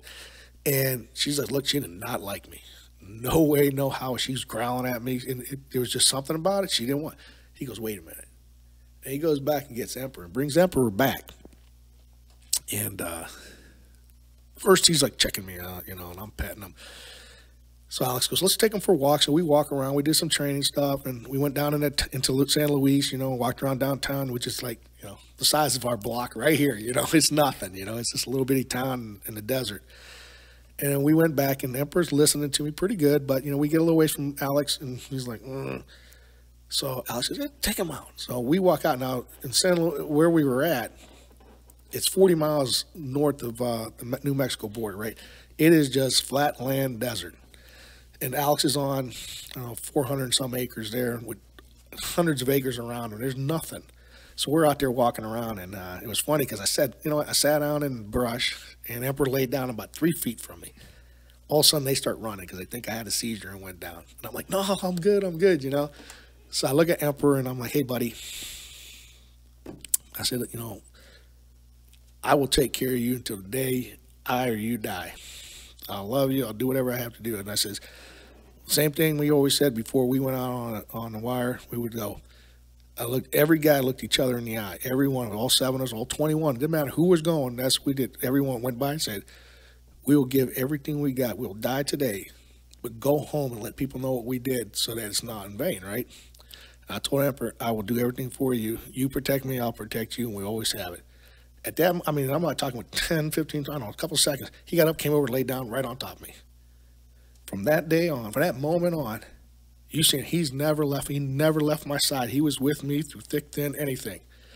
We came back, and literally we stopped in Clear, Iowa on the way home. And it was like, that's where, I wanted to see American Pickers, right? That's where they're at. And they're like right downtown. So we were walking, and come up to a corner, and Emperor cut me off. He wouldn't even let me cross the street until we checked it, right? He was like, and he wasn't taught that. Again, he wasn't even taught how to detect a seizure. It was like, he's going to bond with you, and it's going to happen. And I'm going to say, within 3 weeks, we were home, and I had a little shop where I was doing my rehab work. And I was a metal worker, and so I was doing artwork and trying to machining and all this, and some guy came into the shop and said, hey, there's a dude laying out in the parking lot with some dog on top of him, So everybody came out, because I was taking him out to go to the bathroom. I had a seizure, and that's when we kind of figured out he's warning me, because he was bumping into me, and I thought he had to go to the bathroom. No, he was trying to warn me, because every day, ever since that, we started watching, and every time I had a seizure, he'd bump me and then lay on top of my lap. And I don't believe he missed one seizure after that first 3 weeks. He detected them every week. I was having multiples of days, multiples a week. And, but now I can go places, and I felt better, because a lot of times I had these freezing seizures too. They're called petite mal seizure, where you shake so hard you just tighten up like a statue. And a couple of times I'd be just sitting outside, and I'd be just like this, and where you have a seizure go down, people can rob you. They take your shit and walk away. And I don't trust nobody. Now at him, Now he's protecting me. He wouldn't let nobody come up to my handler or my caregiver would come. Then he'd back off and let her, and then people can come and help me. But until she was on the scene or whoever was with me was there, he wouldn't let nobody just touch me. And that was amazing because he wasn't taught that. And then we'd start going around now. I said, you know what? I had, in that first 2 years, I had 6 of my buddies out of the 20-some that would commit suicide. You know, some of them were hurt, some weren't. They were just having bad times. 6 out of the 22. You're talking almost 30% committed suicide. Yeah, and out of nowhere. I mean, we were like, what? I'd get phone calls in the middle of the night, you know. Most of them never said a word. So then I said, you know what? We got to start doing something. We got to start raising awareness and talking. Emperor helped me. See, up until that point where I got him, there were days I woke up and I would just sit there, and the only thing that saved me up to that point was my fear of going to hell. Because I figured, well, and also, who'd find me? Candace. She's the only one who's going to check on me. She's my caregiver. She'd come in my bedroom and see me however I did it. We're out in the woods. They'd find me. And then my mother and father, who was always there for me, who helped me through thick and thin. You know, they sacrificed so much for all their kids.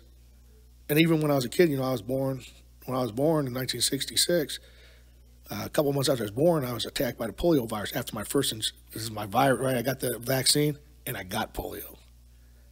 And, you know, they did everything. Doc said, oh, he's going to have surgeries, blah, blah, blah. No, they put me in the hot water, cold water every night. They did contrasting, stretching, worked my legs. I had 2 surgeries and then never had another surgery again. But they did all that. They didn't have to do that, but they did it. So that's why they're my heroes, right? So I want to do that to them. But it was hard. After I got Emperor, though, got up every morning. I had to put him out, right? I had to feed him, right? I had to do this. I never thought about it again. But then I started having my buddies doing it. I said, we got to do something. So we started Emperor's Pride. And that was go around and talk like we're doing right now, right? Talk about what had happened. And not really about me, but how he helped me. And what he had gone through.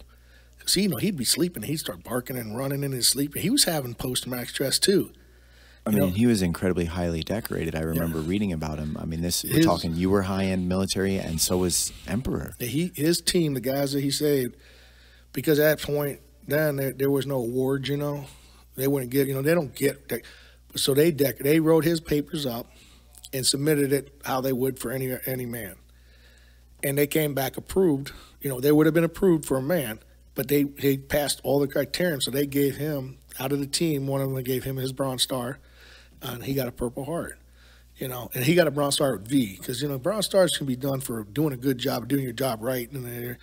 But with V means he did it with valor under a combat situation. So then this Navy SEAL who that was his, he gave it to him, because he said he earned it way more than he did, you know, for what he did. Because we all pick. I chose to go. He chose to go. Every guy who's in combat to date chose to go. No one was drafted. There's no draft. So everybody chooses. Those are true men and women. But he didn't choose to go. He was put in a situation, said, this is what you're going to do. You're just going to do it. That's it, da-da-da-da-da, right? And he did it, unequivocally. He did it with so much love in his heart. That's why he said, we're going to give it to him. And I got to talk to Ron, who was one of the guys there that day. And, you know, he just said how much Emperor, you know, he was. And I have a picture of him that he was just business. You know, he had a look to him like, holy smoke. Actually, if you could send me a couple pictures of Emperor, like the coolest pictures you have, I can edit them into this podcast to let people see. Because, I mean, Emperor came in this building multiple times. And we're talking near the end of his life. Yep. He was still a monster of a dog. He looked like a wolf. He was all black with the little color on his paws. And you can imagine in his prime that he was just a machine. Yeah, yeah, he was something. Yeah, because like even when we didn't know. I mean, we went we'd go to elementary schools, right? And ever since I was in the Marine Corps. When I was 19, I started doing Toys for Tots, right? I bought a Santa suit. I had it fit for me, and it was badass. They did it. I met a guy in Bronner's, up at Bronner's, and he took all my measurement. He made the suit. It was awesome. It's a bad suit. I still have it, right? So every Christmas I would do Santa Claus, and so I started taking Emperor with me, and we would go to inner city schools, Flint schools, because a lot of those are forgotten kids. I mean, if I can do anything, I went to a school there, and it was this really kicked off Emperor's Pride too, because we went up there 2 years ago. One of my therapists, Deb, you know, she works here, right? She also works in the school district. So she works with handicapped kids there. And she took me into the school. And there's 256 kids there. I think from kindergarten to second grade. And I'm walking in this building, and it's right at the beginning of the day, and I hear this music, and I'm like, holy smoke, they're playing the national anthem. Right? I've worked in the school district for 14 years. Never did I hear them play the national anthem at the beginning of the day, right? And then I heard the Pledge of Allegiance. And I said, what's going on? She goes, well, they've been doing that for 7 years since this principal took over. Every morning, those kids sing the national anthem, say the Pledge of Allegiance, and not one time did she get a bitch, nothing from any parent. Now you can say, well, some of those parents don't care, but nothing, no kickback. So I was like, I'm going to do something for these kids. Because that day we just had bags of candy. They got their picture. The Emperor's laying there with these kids, you know, and it's like, it's the funniest thing. I never saw a kid walk on their butts before, but they'd like, we'd put them like 6 feet away, right? They'd be half a circle, and next thing you know, they're right on us, and they never stood up. They just walk on their butts, you know, and then I hear crisscross applesauce, you know, and they're like all sitting down, and next thing they're on us, and I would pack them up. They just loved on him, and he did not do anything except lay there. He loved every one of those kids. They got to touch him, pat him, you know, love him, and then they tell the story, and they were like, no way. I'm like, yep, and you would never know it. You'd never know that's what he did. When he was around kids, totally different. We went from Ohio to Indiana. We talked to the elementary schools, middle schools about what he did and raise awareness for kids, because their dads and moms are coming home and they don't know how to act with their parents, their kids, right? So giving them some ideas about why it's what happened, you know, because their parents are having a hard time coming home to their kids too. Not just like their love, you know, their wives, it's their children. Most of these guys had kids, and so we're doing that about three and a half years, and we started working with the War Dog Memorial, the DAV. We got in it. He's an honorable member. He got his DAV card, you know. And then we worked more groups, and we were going around talking at more events. The Moving Wall, we talked twice at the Vietnam Moving Wall. And people just gravitated to that animal. It wasn't me that they were coming to. It was him, and there was something about him that he had a healing effect. And you had to bond in the fact that you two were, I mean, like two vets together, man. Yeah. You had both experienced something through different views of consciousness, but that animal went over and served just as you did. So there's a deep connection there. One of the craziest things, too, is where he was in Iraq was the same place I was at. Never seen him, but at one of the times in 2010, he was there when I was there. And kind of crazy, you know. And but then this year, you know, he was getting a little slower, you know. He's 12 years old, right? We're like, you know, well, he's going to be 12 in November 5th. But it was like July and stuff. He started slowing. Last year, we were at the Moving Wall speaking, and they fired a gun without letting us know, and he had jumped off the stage. It was on a 4-foot stage, and he jumped, and he hurt his back. And we had x-rays taken, and he was all good. Then this year, it was a year and 2 weeks. We went up to the UP, and he just wouldn't eat. So we came back, and we got back on Saturday. Monday morning, took him into the vet. And took her in. She did blood work and all this. And she's like, oh, he's great. I said, he's not eating. She goes, well, let me take an x-ray. And she came out, and she's like, well, it's not good. We got a tumor, and it's about the size of a football in his abdomen. And that's probably why he wasn't eating, because he was pushing against his stomach and all that. She says, well,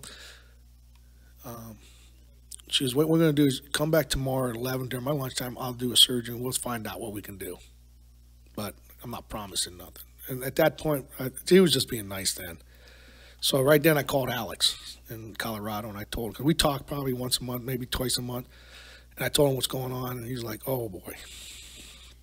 So Tuesday morning came, and he was a tramp. I mean, well, I want to take it back. Monday night, a bunch of the guys, we have breakfast every Friday, a bunch of veterans and DAV guys, and he's always there, right? And he was a hoot when we go to breakfast, because we'd go to like Mimi's or Hamburg, Coney Island, and he'd go in and he'd sit wherever he wanted to sit under a table, right? And we'd be out in the middle, and it was funny because people would come in and we're like, okay, who's going to sit with him, you know? And they'd climb into their booth and then realize, holy shit, there's a dog underneath here, you know, and it was funny, you know, and then, but everybody started to know who he was, you know, because he was there every Friday. Well, those groups came over that on Monday night, and it was tough, you know, and we realized it. She was just being nice, and he started looking really bad that night. And then I had a real bad seizure. I had a seizure that went in. It lasted almost an hour. Worst seizure I had in the 8 years. And so the EMTs came, got stopped. My breathing was so low, they started doing CPR, and they had to take me to St. Joe. Well, by the time we were headed to St. Joe, I was doing much better, but I was still getting IVs in me and all the shit. And Emperor's right there with me, got his head on my lap in the ambulance. We get to St. Joe's in Ipsy, and they stopped us at the door, and they refused to let Emperor in. I've been in that hospital, 20 surgeries in 8 years. He's right outside the surgeon door. In the hospital, I'm there. He's in there I go there every week, 2-3 times a week for therapies and stuff, always with me. Tonight, they stopped us. 3 security guards, that dog ain't going in. They said, the EMTs were like, no, that's his service dog. You know, he's a detection service and post-traumatic. They're like, I don't care what he is, blah, blah, blah. And I'm listening to this, and I'm getting ticked, right? Now, between the stress of losing, I know he's not good, the stress of having a seizure, I'm sick, I tear the IVs out, and I go off, right? And one of those damn little security guards even bumps me. It's all on video. He's like, well, you know, what are you gonna do? Like this is the guy who gives security police a bad name. You know, he's an asshole. And I'm walking out. Emperor's right next to me. The female EMTs, the Livingston County EMTs, right? They're fantastic. He's still arguing with the guy. He runs and gets my caregiver because they wouldn't even let my caregiver with me. And the female EMT's trying to fix my arm because now I tore the IVs out, which I opened up my veins, right? So I'm bleeding, and she's working on me. Those asses on his last night treated him like garbage, you know? And I was extremely upset. Tuesday morning comes, and I go home. In all my life, the whole 5 years, and 7.5 years he's with me. The first night, he jumped in bed with me. Coming home, the first night we stopped in Colorado, he jumped into bed with me, and that was it. No other night did he ever jump in bed with me, all that time. Then the last night, Monday night, we got back to my home, went into my room, and he climbed up and slept with me the last night. That's when I knew it was done. Tuesday morning, we got up. There he is. I fed him. He's like, oh, you know, good boy, you know. And we went for a walk. We got to the hospital, and it was amazing that, you know, 9 guys showed up. Didn't say nothing. They just showed up because they wanted to be with him. And he and I went for a walk, and the doc come out, and they gave him a shot. I said, well, let's let him out here with you because this COVID crap, right? They wouldn't let me go in. I don't know why. But she's like, they'll shut me down. The state, you know, I got to follow her. So they gave him his meds out in the car. He stayed with me until they took him in. And 15, 20 minutes later, she comes out. She goes, well, we opened him up, and he had a tumor that was wrapped around his liver, his stomach, his intestines. It was just everywhere. And she's like, if I try to take it out, he'll bleed to death before I can do anything. And she was wanting me to sew him up, and I said, no, I can't do that to him. Out of my own selfishness, I could have said, yeah. Well, that's the only reason we want people to stick around. We prolong it, because our selfishness. And I said, I can't do this to him. You know, he's a hero. I can't do this to my buddy. So I told her, no, can I be with him at least when you put him down? And she says, we'll bring you in the back door. She's a wonderful vet. Because she put herself on the line here, too, because some asshole there could have just said, she put somebody in there. But she brought me around, and she allowed me to be with him in his last moments. And I'll go back. You know, we talked, and I lost my best friend standing right freaking next to me. And I couldn't shed a tear. I just couldn't stop shedding a tear here. I mean, I was like, I just lost everything I ever had. I mean, it was, and I'm sitting here right now, and it's hard because I still miss him every single day. Yeah, so, but when I called Alex, and this is what I mean, like, he climbed in bed and everything that night, and he's like, yeah, it's okay. You know, I think that's what he was trying to tell me. It's going to be okay. Alex called me back and said, hey, I got 2 dogs here for you, but one of them I think you really want to look at. And it was Emperor's niece. It was his a female from his litter had it. It was her last litter, you know. It would have been February. Her birthday's February 13th, February 12th. Wait, no, hers March 13th. The other one was February 12th. So Brock was she's March 13th. So that was her last litter. And he goes, I got her here. And you want her, she's yours. And he even said, you know what, got 20 grand on her. Don't even worry about it. We'll figure it out. One way or the other, we'll figure it out. He's a great guy too. So now I know I'm going to get, his niece. Well, she ain't going to be there that long. So, like we said, there's always a reason for everything. But boy, so War Dog Memorial on South Line, we done a lot of talks there. We worked with them. They love the Emperor. And they said, okay, we're going to plan it for his birthday is November 5th. November 7th was, November 5th, was that Saturday that they can do it. They planned it for that. And last year on November, we had snowstorms. It was bad out, right? And if anybody knows, we went there that day. There's over almost 300 and some folks came there. And almost every one of them had an interaction with him at one time or another. The Gold Star mothers were there from Livingston County. He was there with them, and at the moving wall, he didn't know. We didn't know who they were. There was a couple of ladies, right? And he had gone up, and all of a sudden he walked away from me. Now that dog never walked away from me, and he just went up and started nuzzling with all those ladies. They were Gold Star mothers. They lost their kids.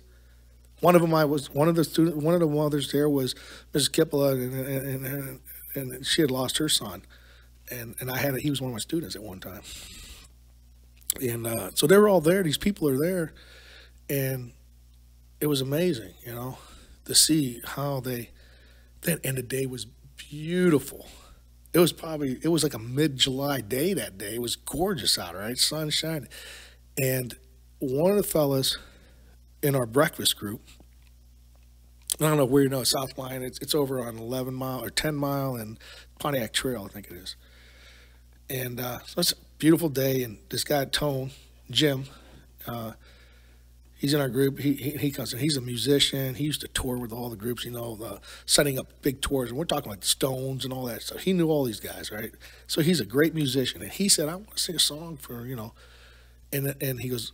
And they just taken. I said, I don't care what you play whatever. And so a couple of guys sat down and they figured out, and they did On the Wings of an Eagle, right? It's a gospel song. So he sings it. It's amazing. He does an amazing job. And then I got up to go and talk about Emperor. The whole time I talked about Emperor, people were looking up and they didn't know what they were looking at. And people took pictures. The whole time I was talking, there was an eagle circling above us. If that's not a parody or a sign of something, it was just amazing. And see, I couldn't see it. I'm glad I didn't, because I don't think I could have finished my talk. But, and then they buried him, and he's there in the cemetery. And there's a lot of dogs there, a lot of heroes there. And we've gone back now probably a dozen times since then, since November 5th. And I like to go and clean it up. And one of the things I've noticed is there are people that are going there. And there's a lot of graves there. I don't know, there's dozens of them. But people going there putting flowers on it. And the pennies, because you put coins on a gravestone. If you came in contact with them at a time, you put a penny. If you knew them in combat, you put the nickel. If you served with them, you put a dime. And if you were there today when he passed, you put a quarter, right? There are a bunch of pennies there, and there are rocks too. And people put rocks as a sign of respect and stuff, like the Hebrews do that, But yeah, we go there and every day I clean it off and go back, and there's more there.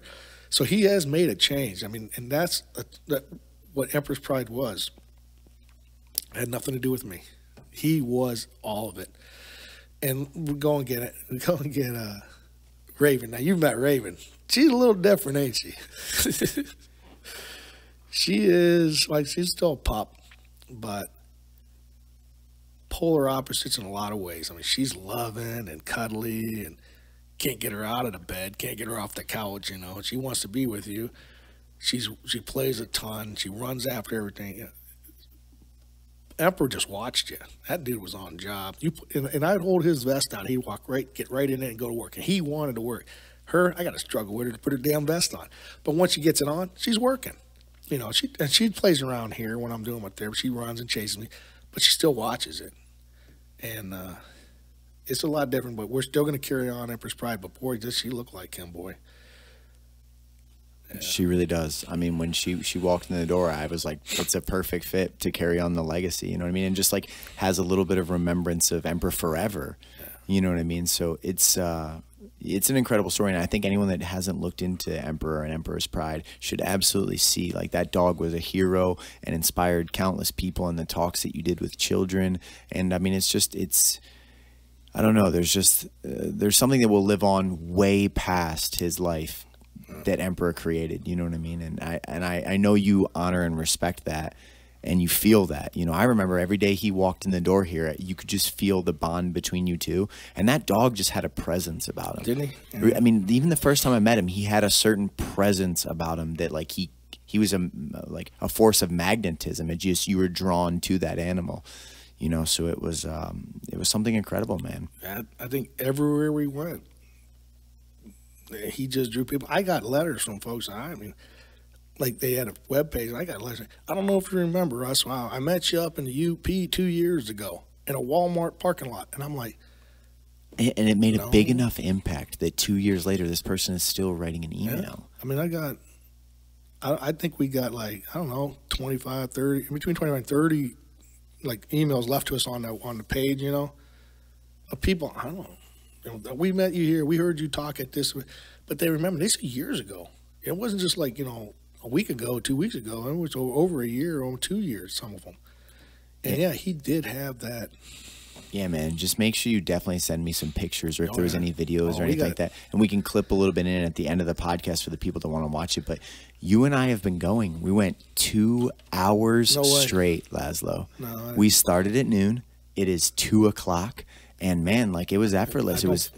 It was nothing. So we'll wrap this one up here, but please send me some pictures, send me some videos, and I can actually attach them, either a link below the video, or maybe if you get me pictures up, I can put it so right as the podcast ends, people can see all these pictures of Emperor, and, you know, even pictures from your service days. Let's get it all, let's clip it in together, and we'll end it with that. Yeah, they did. I'll send you. One of the guys did a really cool video.